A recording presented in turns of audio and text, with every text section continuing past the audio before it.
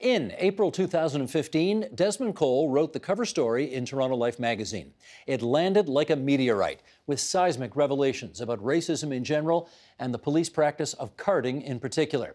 The intervening 5 years since that award-winning piece have been nothing short of intense. As we learn in his new book, it's called The Skin We're In, a year of Black resistance and power.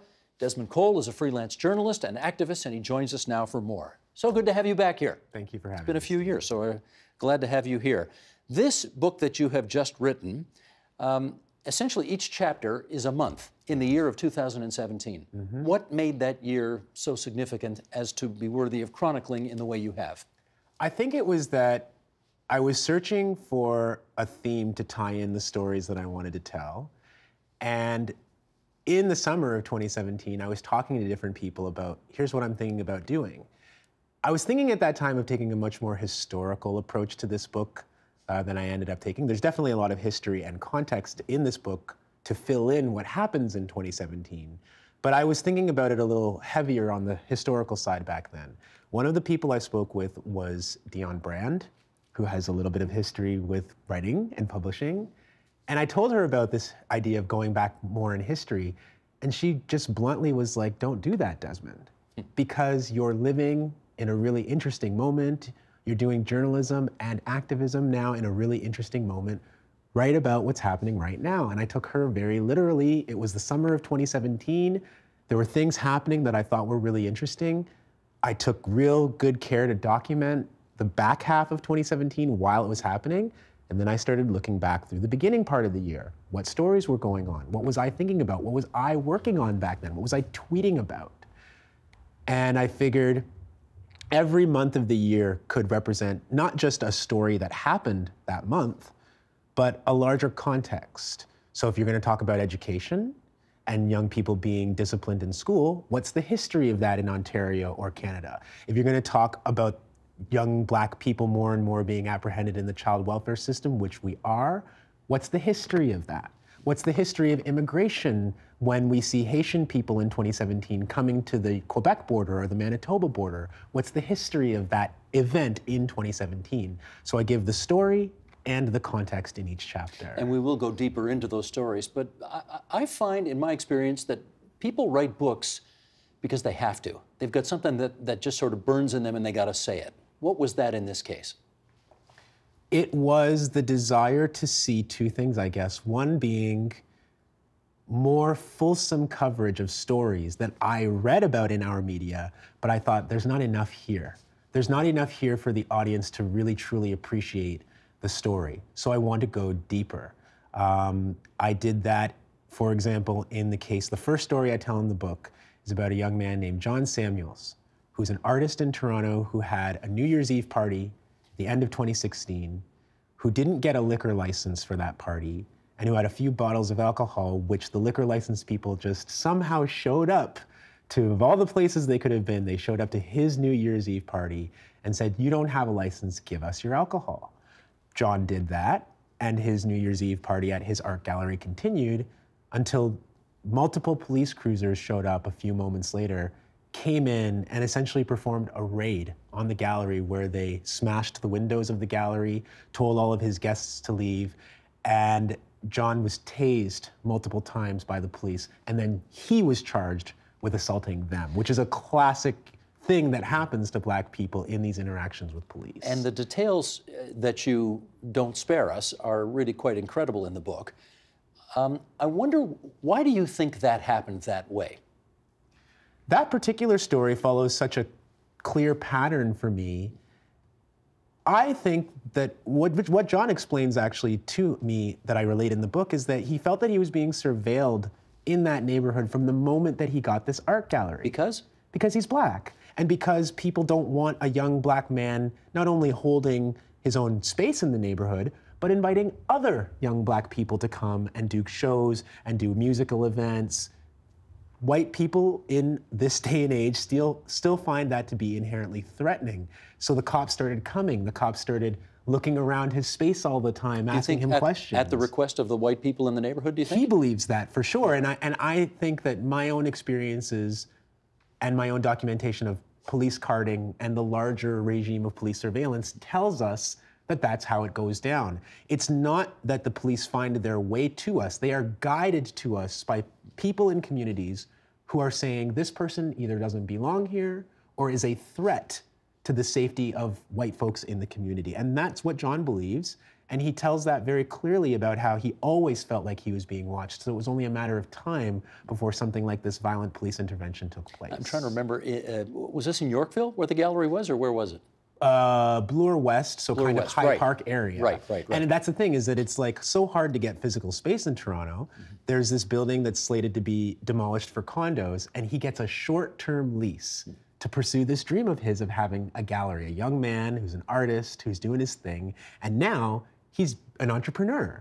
But it doesn't matter if you're an entrepreneur when you're Black. The stigma, the stereotypes, and the fear, they remain.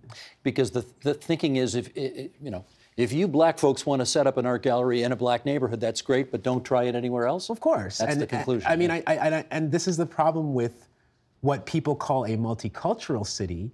I think it's more accurate to say is a segregated city. Because if you can't be in whole spaces, I mean, Steve, one of the most fascinating things I found about Toronto in the last 30 years is that as the entire population of Toronto has become more Black and brown and other racialized people, the downtown core has become more white. That tells me everything that I need to know about this city, that the downtown has become the playground for the rich, who are overwhelmingly white, and they have managed to push us out through the so-called revitalization of places like Regent Park, Lawrence Heights, Alexandra Park. We are not welcome downtown, and the police's job has become to push us out of these spaces and to enforce us when we're in them. Does that phenomenon, as you've described it, in your view, happen in other cities in this province and country as well? It's universal. There isn't something special about Toronto that makes that dynamic prevalent. This is also the part of the answer to your question about why write a book about all of these things and why tie all of these stories about different parts of the country together. Not only is white supremacy and anti-Black racism systemic and like universal in Canada, it's a global phenomenon. My parents immigrated here from the other side of the world, from a country that had already been colonized by the British. Is that Sierra Leone? That's correct, that's Sierra Leone. So Africans come to Canada and they're told, oh my goodness, you're English, so good. It's like, yeah, wanna know why? Like, we can't escape the global echoes of colonialism, of imperialism, of the British and the French and the Portuguese and other European countries trying to establish empire around the world. Certainly, we still swear allegiance to a queen in this country, so we know that those things aren't just a vestige of the past. They still function in our day-to-day lives. Desmond, can I confess that I have been fascinated watching your career as a journalist, an activist, and so on evolve over the past decade or more, and you have certainly made your mark. And you were here about 10 years ago, and we had a conversation about politics back then. And you know what, just for fun, let's play a clip of you 10 years ago, okay, and then we'll come back and chat about how your politics have evolved over the ensuing decade. Sure. Sheldon, if you would, the clip. The best way to get involved is to actually do something. One of the organizations that we are partnering with on this campaign is Student Vote. Student Vote goes into schools with kids who can't vote yet, and they do mock elections, because their idea is the best way to learn how to be part of the system is actually to participate in doing. It's not necessarily to be removed from the process back watching. So we want people to actually get involved, and that first time that somebody has to go and vote, that's the time that they're the most excited. That's the time that they want to go out and learn the most about their community, learn the most about the issues, so that they can feel like when they go and vote, if that's what they want to do, they're really out there and making an informed choice. And we think that the best way to encourage that is to actually get people to go and do it. Your passion and interest was evident then. I wonder if you could tell us, though, how you think your politics have changed over the ensuing decade.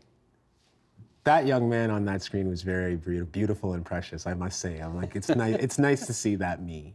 I'm not that person in the same way anymore. And in that initiative that I was fighting for over 10 years ago was about non-citizen voting, which I still support and believe in. But our proposal at that time was limited to permanent residents being able to vote in our municipal elections. If I were to launch a campaign like that again today, I wouldn't limit it to permanent residents. I would say all non-citizen residents need to vote in Toronto's and Ontario's elections. That's because as time has gone on, the notion that none of us are free until all of us are has really started to permeate all of my politics. The notion that asking the system for incremental change is the way that we make progress, that no longer resonates with me. I think that sometimes you have to ask for everything from the state just to get a tiny, tiny amount of change. And that's been my experience doing campaigns like that one. We were never successful in getting the Ontario government to even commit to that incremental step of permanent residents being able to vote in elections. The non-citizen population in Ontario continues to go up, but there's still no remedy for people in terms of voting. So now, while I want people to vote if that's what they want to do, I think that there are much more fundamental changes that we need to make sure that folks are included. Let's talk education. You do refer in the book to the Safe Schools Act, which was something brought in, I guess about, well, it's 20 years ago anyway, I guess now, 20 years ago by the Mike Harris government back in the day.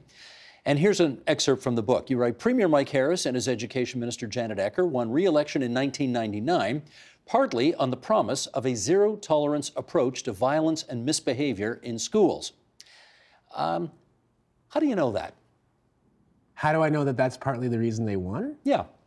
Well, because we remember the campaign. I mean, they cited that there was this kind of lack of discipline in our schools and that violence was being tolerated and accepted too much and that it was making our schools an unsafe place. Why else create an act that you're calling the Safe Schools Act? The Harris government also brought in what they called the Safe Streets Act. They had this whole mantra in that '99 campaign that was, someone is making your life, your schools, your streets an unsafe and uninhabitable environment, and if you elect us, we will clean up the problem. What did you think the agenda of that was? I think it was in the service of teachers who were like, we need certain kids out of our classroom. We don't have the rules right now to kick them out. We need stronger rules to be able to get certain kids who we believe are a distraction to other kids' education out of the classroom. Do I infer from this that you think this is white teachers asking a mostly white government to get mostly black kids out of their mostly white classes? Not always. No. Not always. But that's the thing about white supremacy, is that that's what's going to happen in any system that relies on discipline. Steve, it doesn't have to be a school. Ask people at work where they work in institutions.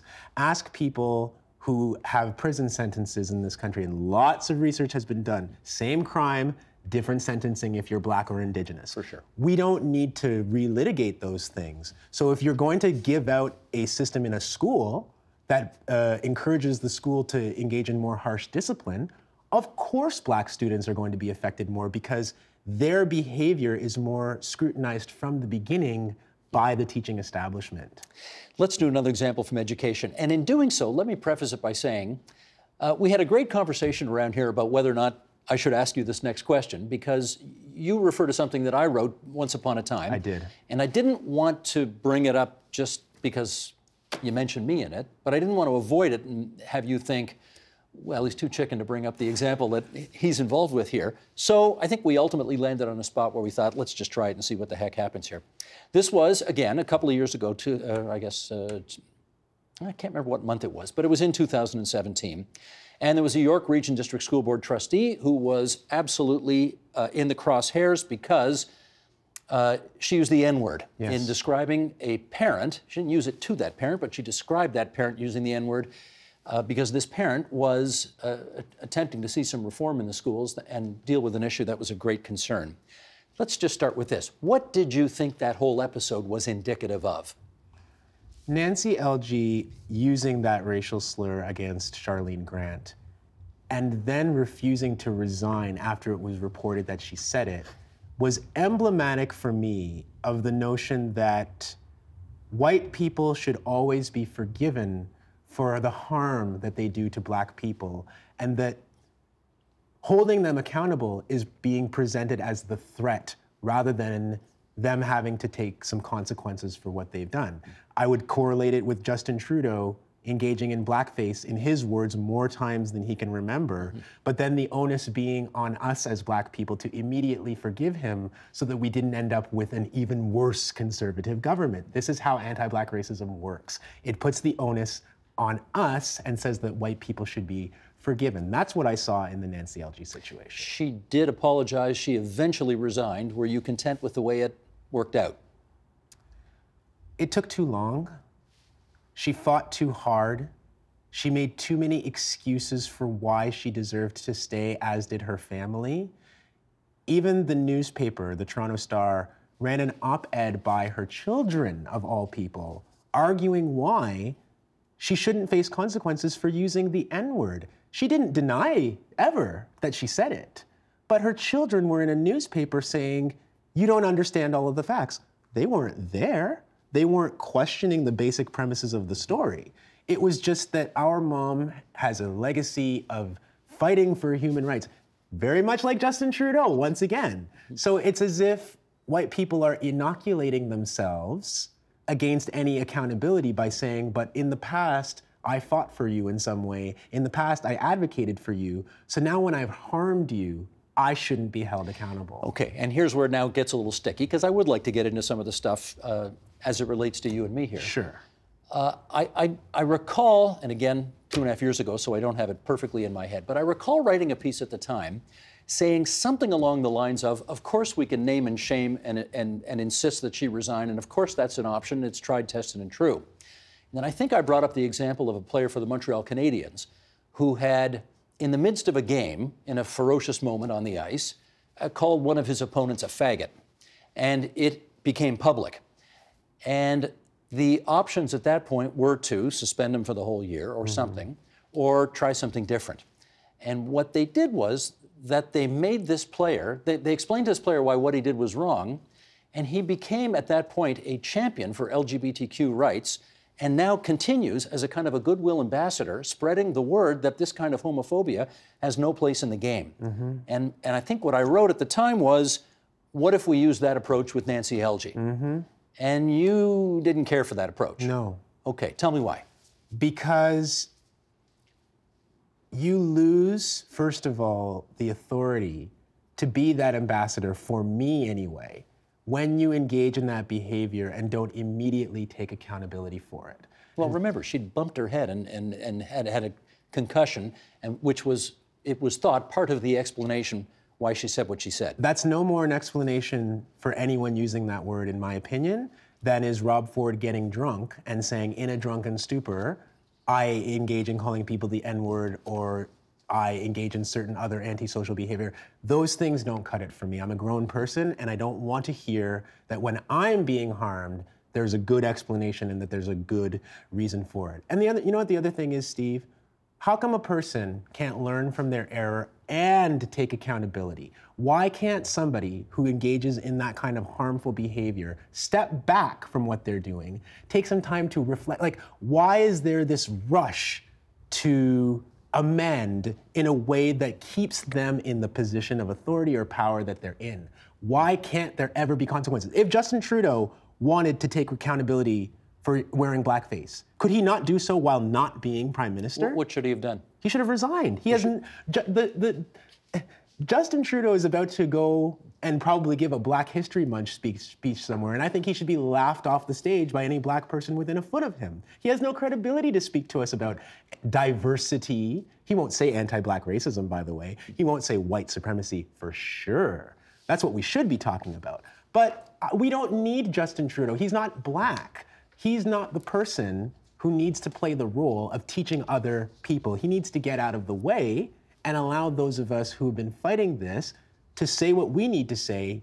People like that can amplify Black and Indigenous and other people's voices. They don't have to be in the spotlight. Okay. We could go on this, but we got other stuff to talk about as well. Let's talk about how you see police protecting their power. And here we go. Police understand that their ability to enact violence with impunity is the defining feature of their job. They know that if one officer's use of force can be criminalized, All officers' ability to use force indiscriminately is at risk, and they will stop at nothing to protect that power. Okay, I mean, you've really hit it over the head there. The defining feature of their job, you want to put it that strongly? Yeah, police officers are the only people in our society who are legally allowed to use violence. And they are legally allowed to use violence up to the point of taking someone's life. They're supposed to, exercise good judgment in doing so, of course. They are supposed to. That is the fantasy, I think, that a group of officers whose, let's again, historical context, right? So let's not just fantasize what we would like policing to be. Let's first acknowledge that the reason that modern policing exists is to control the indigenous populations of this country, Northwestern Mounted Police, now the RCMP, and local patrols like the Toronto Force, which literally were slave catchers, which were going around on these territories 200 years ago saying that black person walking around, we'd better check him or her out. So now we have street checks of majority black people in majority black places 200 years later. I'm just not going to pretend that those are different. You're going to draw a straight line between? I'm going to draw between? a straight line between those two things because the mentality that informs them is the same. Back then, a black person who's supposed to be somebody's property on a plantation in Montreal or Nova Scotia or somewhere else, they are a threat to the society by being allowed to walk out. I talk about Negro frolics. That's the first chapter name of the book. That's a law from 1780s Shelburne, Nova Scotia, which forbid black loyalists who had just won their freedom in the Revolutionary War coming to Nova Scotia. That law, Negro frolics, prevented them from drinking in the street, dancing in public. And what was John doing on New Year's Eve? Partying and dancing with his friends in a place where he could be seen and called out. Steve, it hasn't changed. So to pretend now that what the police's job really is to do is to bring law and order, why don't they get held accountable then when they don't do that? Why is it so hard, I would ask, to hold a police officer accountable? Because of exactly what I say, that the fear is holding police accountable, particularly for violence against black or indigenous people, threatens their very purpose. Can I state the obvious? The chief of police in the city of Toronto is a black man. Mm-hmm. Do you think that's made any difference? Mm-hmm. And why not? Because the only way you get to be Mark Saunders is by upholding the police state. You can't be Mark Saunders saying this anti-black violence will end the day I get here, because the rank and file will not follow somebody who says that. That's the other fantasy, is that somebody who's black can lead a paramilitary organization and tell all of the troops what to do. The troops will stab you in your back the second that you turn around, because the troops are serving a system where they have a job to do. And police see their job very often as being an occupying force in black spaces, going in there and controlling things. And Steve, I talk about how in the book, we've given every job now to police as it relates to black people. Kids doing bad in school? No social worker. No guidance counselor. No, bring a cop with a gun into the school and that will help just the black students. It won't help rich private school white kids who are misbehaving. Only the black kids need a supervisor with a gun. Somebody in the community is having a mental health crisis? Don't bring somebody who knows how to speak and do de-escalation and say, can we get you some help? Bring the person with the gun. The cop in our context is every job, every occupation, because the fear is we can't approach black people in Canada without force. Something's going to go wrong, something's going to be dangerous. That's one interpretation. Another interpretation is that some people want those cops in the schools because they think they make the schools safer. And some of them are black. But where is the proof showing that having a police officer in school makes it safer? I wouldn't condone it in any case. But Steve, we found out that the cops who are in the schools in Toronto in the SRO program were having a meeting every week with Canada Border Service Agency personnel. There's only one reason why local police officers who are specifically stationed in schools would need to meet with border agents. And that's what we've been talking about for years in Toronto, about don't ask, don't tell, about kids who don't have status being able to go to school as the province of Ontario guarantees them the right to do. Every child has the right to go to school in this province, whether they are documented or not. And having cops there getting information about them and their family members jeopardizes their ability to have an education and could get them deported. And we dared, people like Mark Saunders dared to ask those people, some of the most vulnerable people who are having cops watch them in their communities and schools, just come down to the police headquarters for a meeting and tell us why this makes you scared and threatened. That's the false reality that we're asking of undocumented people. So my views about policing are not mine. They're not new. This is not new idea or new theory. Black people have been writing about and thinking about these ideas in Canada and across the Western world for decades. So I'm building on traditions of radical Black feminism.